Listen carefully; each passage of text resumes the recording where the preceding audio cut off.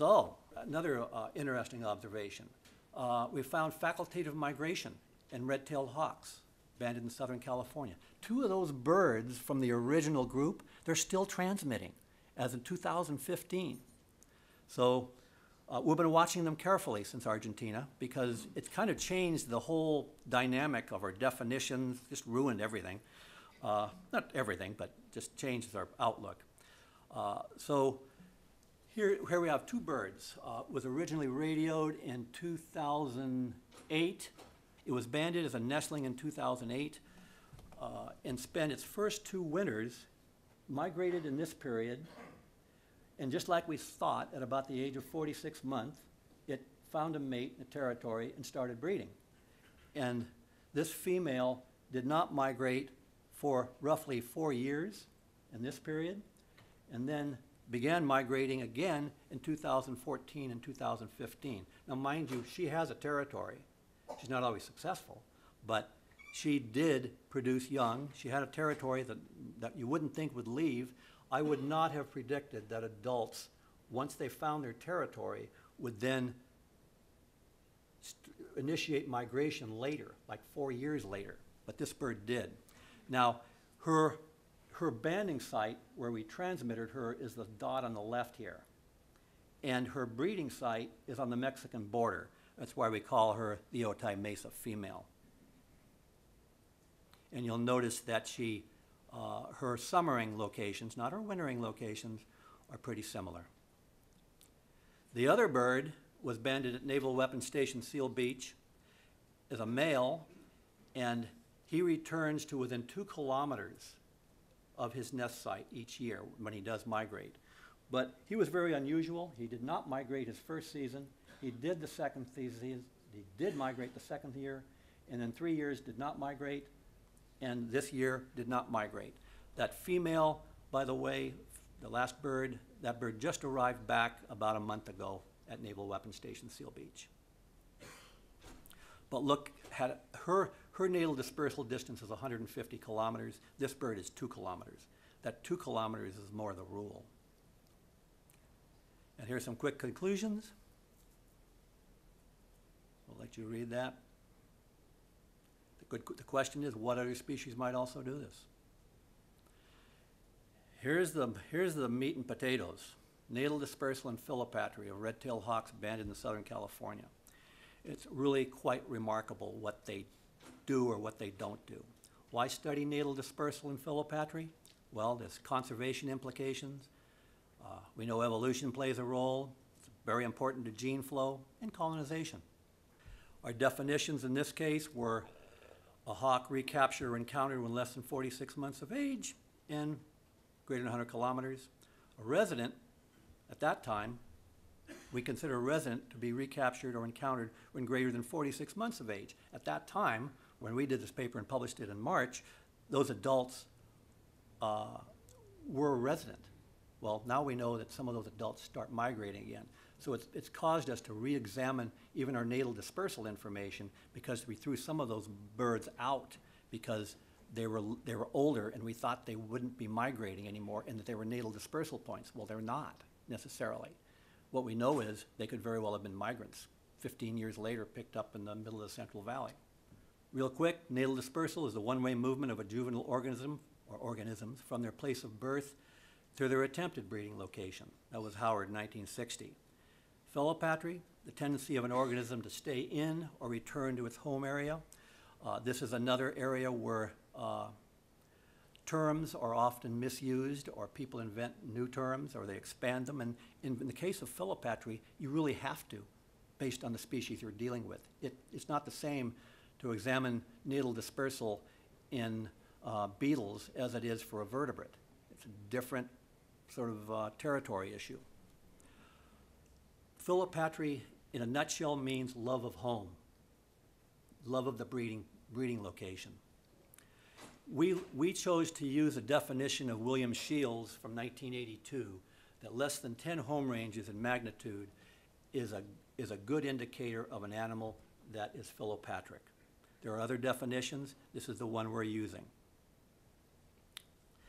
We analyzed both recaptures and encounters, And we look at it two ways, both from the perspective of distance as well as territory diameters, as William Shields suggests to look at it. So the objectives were to examine natal dispersal and prevalence of natal philopatry, and also to look at sex bias dispersal. Here's that same old study area. Roughly 600 pairs of red-tailed hawks have been, 600 territories is what I should say, have been identified on that 6,000 kilometers for a study area. I'm not suggesting they're all breeding at the same time. Some of those were found in 1970. Some of them have been developed, urban development, et cetera, so they don't necessarily exist, all of them at the same time. So we looked at banding data from 1957 to 2015 and our own recaptured data from 1970 to 2015. This presents a problem because the bird banding laboratory deals in 10-minute blocks, and our recaptured data is very distinct. We have a banding location, we know the exact GPS, and we know where we recaptured it. The banding laboratory has our, and we have the banding location, but we don't have a good solid data point for the recovery. So we looked at the data a little bit differently. What we learned through the literature, and some of you guys are probably out there that did these studies, is that the territory diameter based on nearest neighbor distance is about 2 kilometers for a red-tailed hawk. Between 1970 and 2015, we banded 6,600 nestlings. We had 86 recaptures and 61 encounters. There are a lot more recaptures to be made out there. That's, when you band hundreds of nestlings annually, it really saturates the population. We just haven't had the time to really sink our teeth into a last-ditch effort of maybe 30 days of trying to recapture and build this number up. But we're pretty happy with 86. And it's certain the data are very suggestive.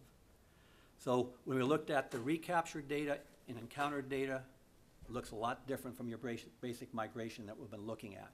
This is your classic sort of composite flower with all directions represented, both for encounters and recaptures. Looking at Southern California natal dispersal distance in kilometers for recaptures, look at those numbers. Let's just do the combined. 5.4 is the median. Well, remember that, or not remember, but take into account that our oldest female is 28 years old. She probably began breeding at the age of 20, or began breeding at the age of 4. So she has about 24 years where she could have been breeding. She probably produced about 2 young per year. There's a very good chance that her progeny, based on what we know about natal dispersal from this study, are breeding right next to her, and next to her, and next to her, and next to her. And I'll continue with that. So these birds really are very suggestive of extreme philopatry, what William Shields called optimal inbreeding. Shameful, isn't it? Love those red tails. So here are natal dispersal distance encounters. This is from the bird banding laboratory. You'll note that even when looking at the issue that we have with 10-minute blocks, we still come up with a fairly narrow natal dispersal distance when using band encounters and figuring in the issues that 10-minute blocks represent in terms of the area, the vagueness of that area. We also looked at Central and Northern California. Just a couple of them. We banded about seven or 2 were Brian Woodbridge, and Buzz Hull banded one of these. Thank you, guys. But basically, we came up with very nearly the same, looking at band encounters. Looking at territory diameters, we used a definition of less than 10 territory diameters to suggest they were philopatric. William Shields thinks so too. And we used 5 territories to suggest strongly philopatric.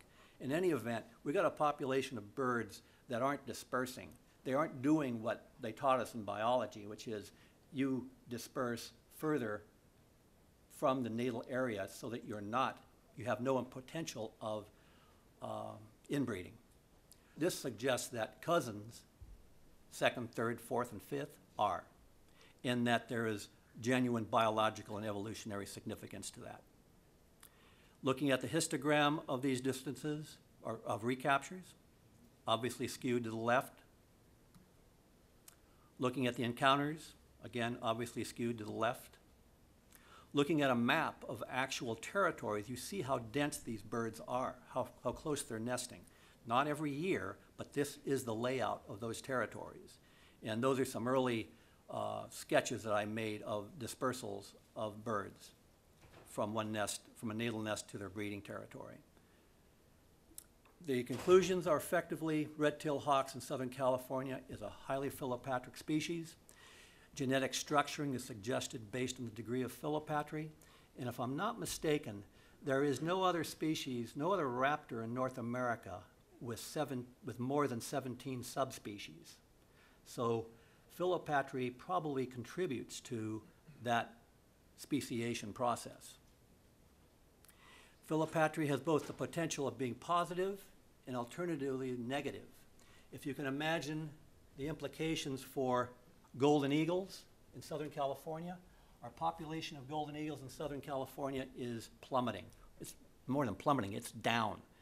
If you imagine that a population of adult eagles losing a couple members of the adult population infrequently, a large number of whatever few young are produced frequently being killed, and they're all philopatric, add in a bunch of wind farms, which wasn't exactly what Mother Nature and evolution had in mind when it designed K species, you have a net loss, and species wink out. Think Swainson's hawks in the Antelope Valley, very philopatric. Think burrowing owls, philopatric.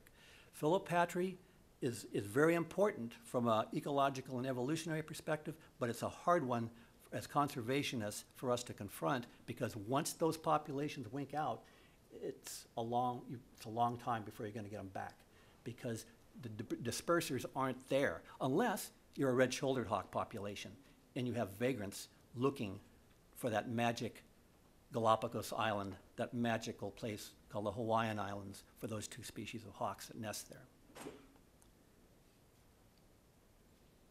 Future research, I would suggest rodenticides, and I know Alan would appreciate this. I have every reason to think that rodenticides are really hammering Southern California populations, and I know Alan has a lot of evidence for that, Alan and GGRO.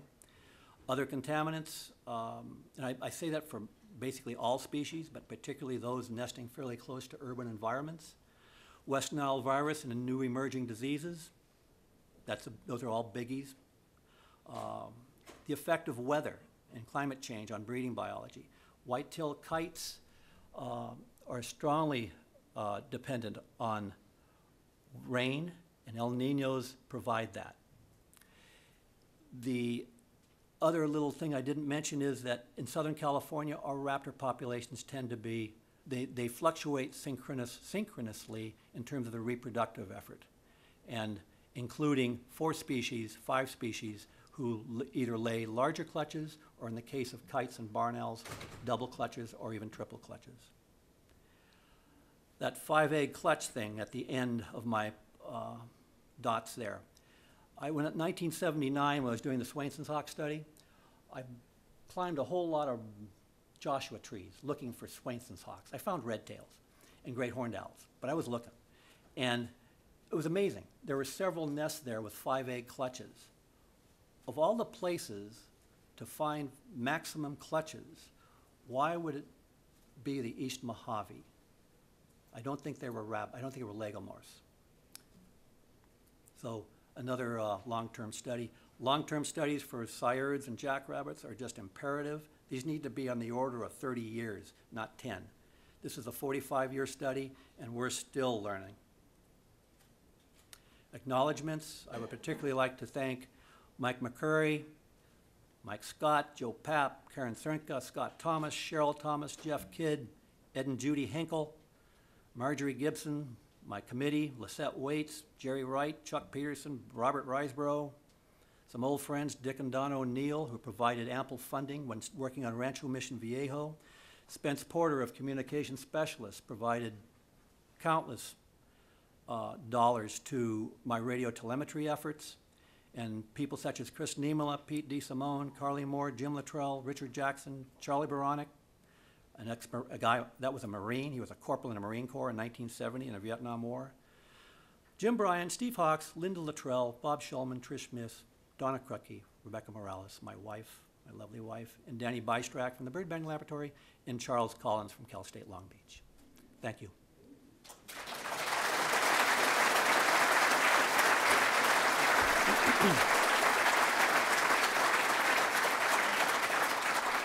I didn't notice. Did I go overtime? How about that? Okay.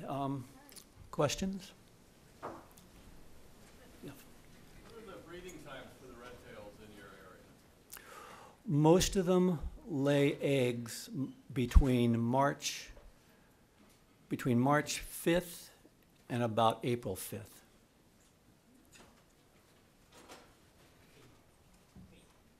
Go ahead, Bob. Why did you choose the 42 months for the red tails? 46 months. Good question. Let me refine that. What we learned from the, because we really didn't know when red tails first bred, but we had two, maybe four, I think it was two of our radioed birds were clearly alive who died at 46 months, basically. On their nesting territory, they had mates. They were building nests. And so we used that as the only real indication of the first time red tails might breed. So 46 also allowed us to distinguish between a potential migrant, a long-distance bird, and somebody who's already nesting, a natal dispersal of short distance, that maybe have already made the migration.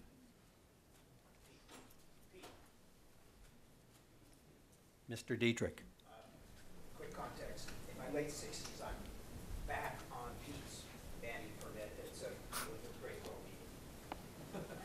But the question is that in the 21st century, is banding still an efficient, feasible tool for study of dispersal?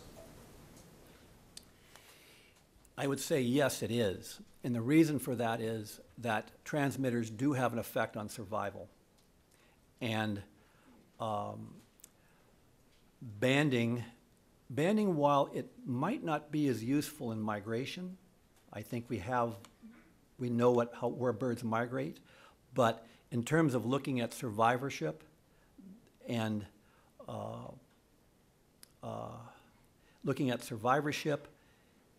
it's imperative to band. Basically, you can't get survival value without banding. Your transmitters aren't going to last that long, so there's always room to be banding. And as far as natal dispersal, it's not cost effective to do it. However, I didn't have any money, guys. This is largely self-funded. So even if it had been available to me back in the 70s when I started, I couldn't have afforded them.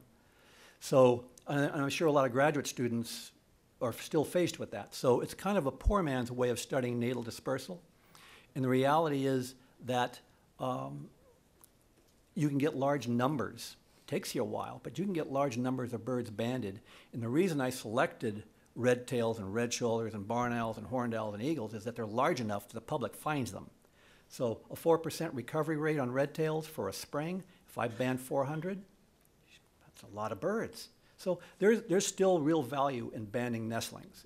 I think what we need to do now is focus on other species or red tails in other populations. I'd love to see somebody like Clint get somebody banding in Texas, in other southern states. Did that answer your question, Phil? Thank you. All the way in the back. How do you define natal dispersal in phyllopatrony and polynomadic species? You know, I've got 1,800 long-eared owls banded in my study, over 700 snowy owls, and we can see perhaps that they can do both things. They can be dispersers and they can show phyllopatrony. But just a definition, you know, well, you might have to define it for different species. Right, yeah, that's a great question. I'm glad you're asking it. Here's the way William Shields put it. Okay, that was a long question. The question was basically define phylopatry and natal dispersal and vagrancy and nomadism. The reality is, and I agree with William Shields from 1982, that natal dispersal is a continuum. And that continuum starts with philopatry, which by Ernst Mayer's definition, extreme philopatry is breeding in your same in the identical territory you fledged from. So you have that all the way to vagrancy, which is about as far away from your natal area as you can get, and you're winging it in terms of, literally winging it, in terms of your potential to increase your fitness by breeding at some distant location. Nomadism is a specific variant on dispersal because the population is moving geographically, like snowy owls, and we think long-eared owls and northern harriers, maybe kites. But I see nomadism as a variant on dispersal. It's a great ecological variant that a group of species have clung on to and done well with, very, very significantly so. Murph. Did you see a pattern, before that 46-month threshold? Did you see any kind of pattern that was suggestive of what would happen after? The only pattern that I noticed visually was I had more recoveries of young birds, band recoveries, and there were very few older birds that were after, say, 4 years of age. So the band data, our banding data do reflect that at some level. And it gave me a first hunch that, hey, these guys might not be breeding as early as I thought. I used to think that as soon as they had a red tail, they might breed.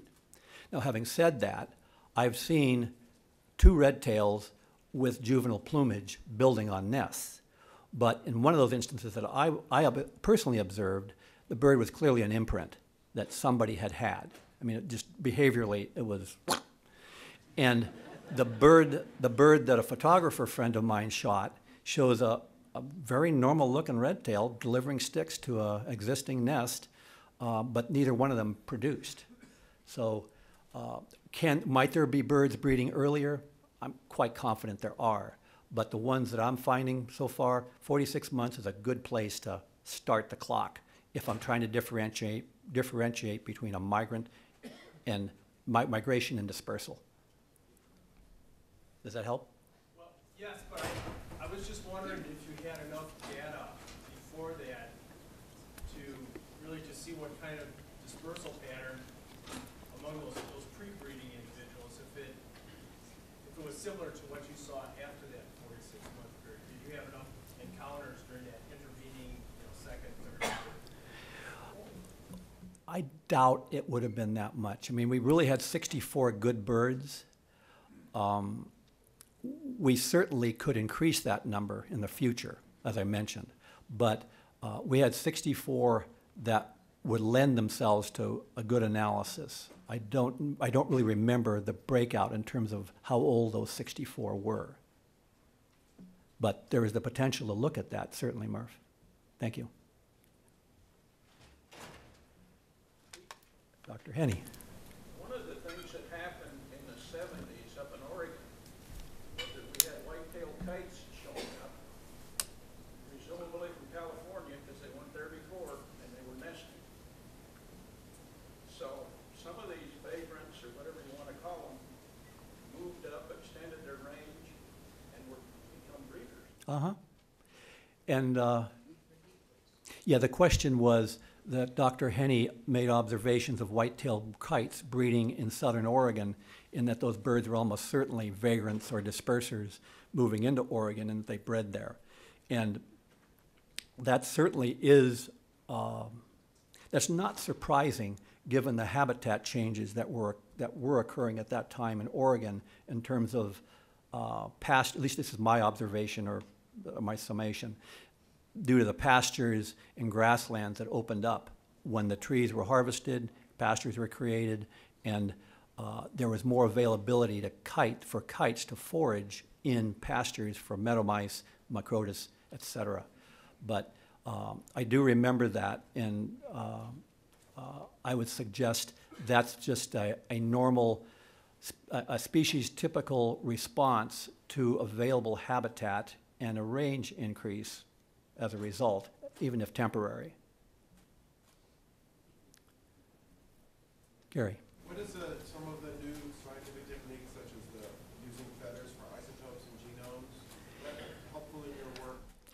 It isn't in mine yet, but I am collaborating with a number of other people far more knowledgeable on that subject. So I can't say too much about it because I'm literally naive. So, however, there's Todd Katzner and other people out here that are a lot smarter on that subject. But we are looking at that now. Well, for instance, I want to learn about optimal inbreeding maybe in the Southern California population. So I take a lot of feathers. We collect feathers and blood all the time now. So there's lots of room to do that. And I'm certainly going to piggyback with other people that have that intellect. Whatever you want, more question in the book. Okay, all the way in the back. You. That's you. Okay, I'm just really curious about these adult birds that started migrating again after several years of sitting at home. You too? Do you know if the mate of those birds stayed home and minded the house while their cohort was out gallivanting? We don't really know, no. But what I can tell you is that they came back to the same territory. Of some interest, I'll follow up with the Seal Beach male. That was I deliberately transmitted that population because I knew they were unique from a food perspective. Naval Weapons Station Seal Beach is basically an estuary with a lot of fill. A lot of it's agriculture. And it supports an artificial population of tens of thousands of Bottas pocket gophers and ground squirrels. Well, that year when it elected to migrate, it wasn't a drought, it actually got wet. It flooded all of those fields. And so what did have a preponderance of rodents and sciurids suddenly had very little. And I attribute that migration to that. Thank you. Thank you, guys. It was an honor and a privilege.